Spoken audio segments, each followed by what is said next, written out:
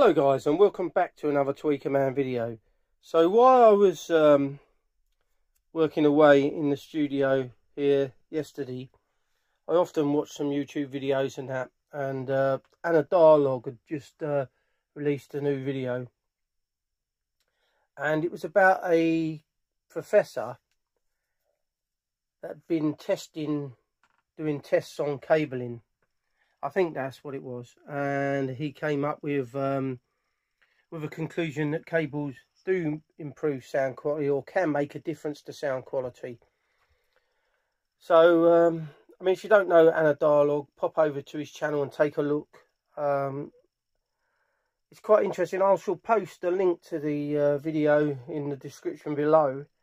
And so let's just take a look at bell wire to start with, because obviously, there's a lot of snake oil police out there that think cabling is snake oil, and I always also nickname them the bell wire brigade. So let's just look at some bell wire to start with. So this is some bell wire there. So this is actually made of something called TPC, tough pitch copper. So when they call it tough pitch copper, it's got some copper in it, but it's made up of all sorts of rubbish, and it's just used for general purpose cabling, which is fine for boiling a kettle and doing other stuff. But when it comes to audio reproduction, it's pretty rubbish, in my opinion. There's a single-stranded bell wire there. I don't know whether you can see it very easy. The lighting's not that great in here today. There you go. It's just a single-stranded copper bell wire. I've got a whole roll of it there. There we go. And what would be the difference between listening to that bell wire and this standard OCC, oxygen-free copper wire, which is just PVC insulated again? So I've done listening tests on all of these bits and pieces. Now, obviously, the better the equipment you have, the more attention to detail you need to pay to cabling.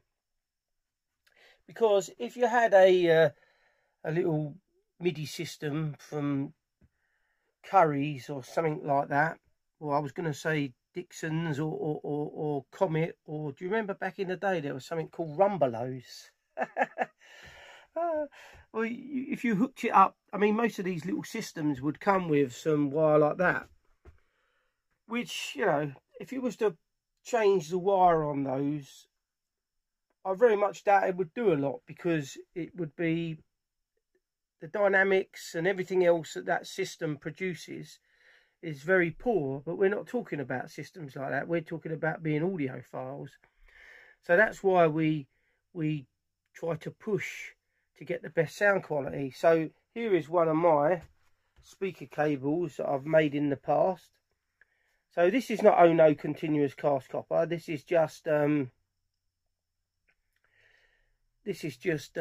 oxygen-free 4 9s 10% silver cladded copper.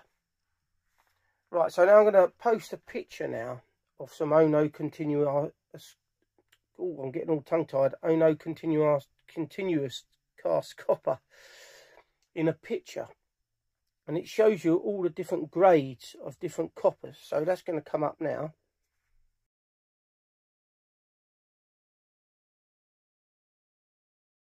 And then there's some speaker cable now that's going to come up now, which is a woven type.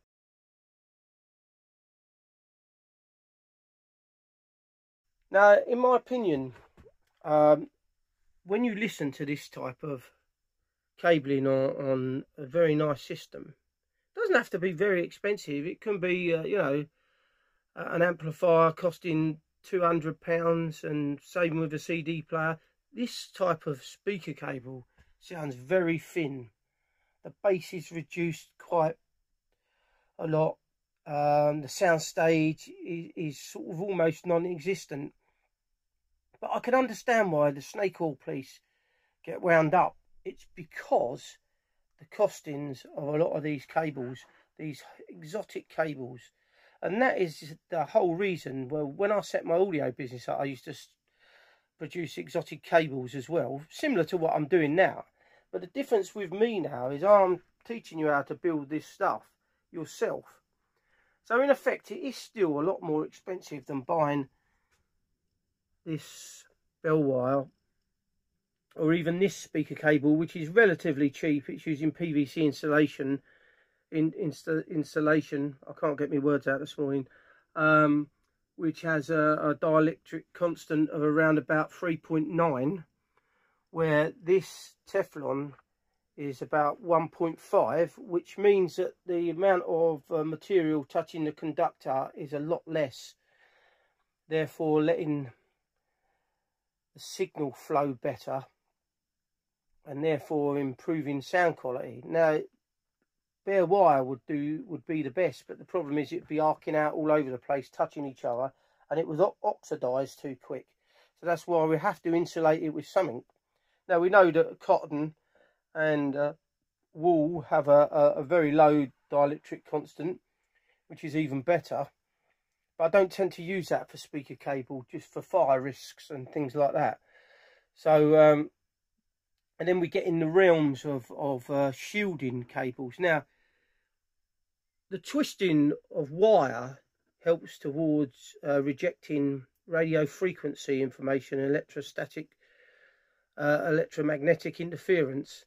And I suspect that this bell wire probably is twisted as well.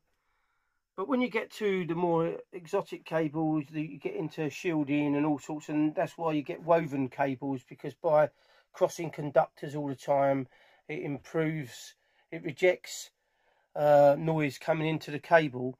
Or you can use braid, which I tend to use because I think it shields extremely well. Now, often with the analog interconnects that I produce, I do unshielded ones, because I actually think that if you can get away with an unshielded cable in certain areas of your system, like interconnects, by twisting the conductors, I tend to find it makes it sound more open. And when you're using braid, I find it sounds more closed in. But again, these are subtle changes. And when you get into anything high end, it becomes subtle changes, and I can see where the snake oil police are coming from. But you also need to know what you're listening for. So I do all my listening tests in the dark. I've said it before, and it's the best way to tell the difference between one cable to another. Now, if I said that to the snake oil police, they'd just go, it's rubbish. I wouldn't do that. You couldn't tell the difference and all that business. But you can, because your senses heighten in the dark. And because you can't see, I make the room as dark as possible. And all I can see is some lights on the amplifier shining. And then when you sit there and you listen, and you need to get into quite a relaxed state as well. Because a lot of the time, when you come home from work and you've had a hard day and you want to sit there and listen to some music, kick back, and you'll be quite you've had a hard day, you want to sit there and chill. And that is the time when you can tell the difference more than if you're busy. If you're busy, see, I never ever bend over the back of the system, changing cabling, and then sit back down again, because it gets me all roughed up. So what I do is I'll do an A/B test, but I'll A/B it first with one cable, and then I'll do it again half an hour later, once I've listened to it for quite a while, and then I've calmed down a bit and sat down and relaxed a lot more. And that's the best way that I can tell the difference. But it's interesting what this professor's come out with. I've not put anything on this video about it. I'm just going to put a link to Anna Dialogue's video, because he's explained it all in there quite well. And he's a true audiophile as well. And I just think some people, it's difficult to say it without, upsetting people. But I mean, number one as well, some people do have better hearing than others. I'm not saying that I don't know, it's complicated, but you know where I'm coming from. I mean, as I said, it's been a hard slog running this channel because I get lots of abuse. And I will be doing other videos on. I'm hopefully going to start reviewing equipment as well on this video. But I need to get up to a certain amount of subs before companies will even entertain me. So that's going to be interesting in the coming years. I will definitely be. And also another thing I'm going to be doing is building a set of speakers soon. So stay tuned for that. So this was only just a quick video. All I've got to say is thanks for watching another Tweaker Man video. If you're new to the channel, don't forget to subscribe. Don't forget to give this video a like. Don't forget to press that notification bell so you're notified every time I upload a new video. And spread the word, Tweaker Man. Let's get this cable building revolution going and convince the Snake Oil police that you can improve sound quality. Let's do it, lads. Let's go for it. Thanks for watching, guys.